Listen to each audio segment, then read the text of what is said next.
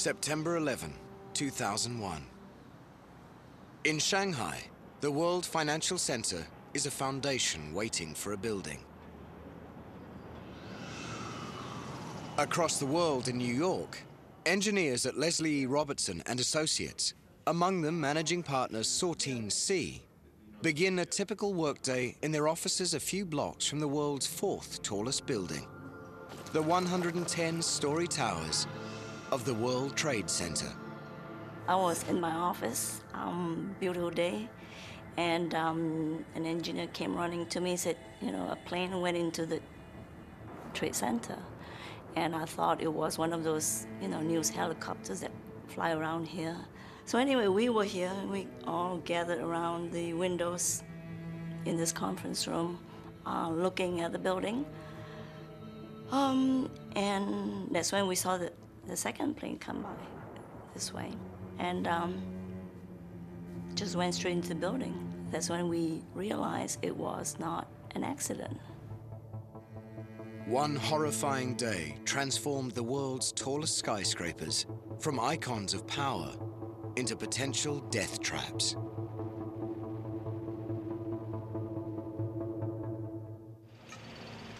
When work resumed on the Shanghai World Financial Center a year and a half later, the design teams had more on their minds than typhoons and earthquakes. The horror of September 11 still hung over the world. One man who felt that horror keenly was structural engineer Leslie Robertson, who had also designed the World Trade Center. I got back to New York and went to the site, and I guess I wasn't prepared for that. It took a while before I could even actually look at it. To this moment, I still think of all those people that I met, and they were looking for something that I just don't have. I think largely they wanted me to say that their husband or their brother or their father died like that. And I don't know. I don't think I ever got through the experience of 9/11. I mean, it's a problem with me today.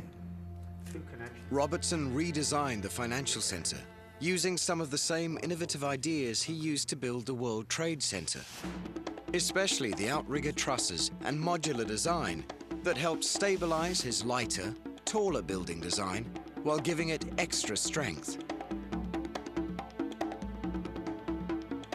But the new design also made the World Financial Center a skyscraper for a post-9/11 world.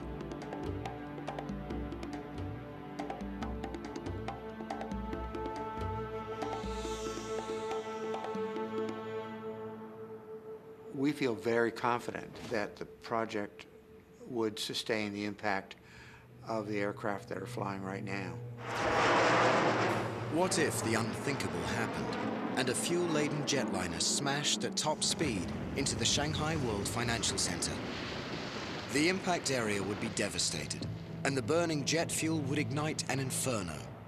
But the people inside the building would have options those inside the World Trade Center didn't have. I think in 9/11, the most frightening image for people is that the occupants above the fire really had no choice. They would either perish in the fire or they would choose to leap off. So I think that really affected us in a profound way. In the financial center, people above the impact zone can escape via secure stairway systems in the central core of the building. But just in case, the architects gave them another way out. We took the observation elevators, which are running up the corners of the building, and actually allow those to enter the office building at every 12 floors. So in a way, it becomes a sort of a last resort lifeboat. So in case the core itself is disabled, a lot of people's instinct is just to try to go down. But what you potentially could do is go up and then go to the corners of the building, and the elevators are really protected by the corner mega columns, and then go down. If they still can't get out, they have yet another way to survive. This is floor 78, one of the specially designed refuge floors built every 12 levels. Deputy Manager Bernie Wren inspects its construction, keenly aware of the role this room might play in any emergency.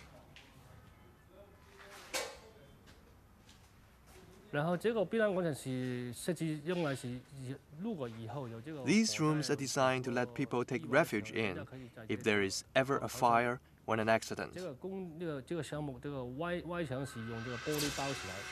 The whole building is enclosed by glazing except for the refuge floors. On these floors, there will be normal windows instead of glazing so that people can get fresh air while they wait to be rescued. And that's not all. These refuge floors are wrapped in specially thickened, fireproofed steel.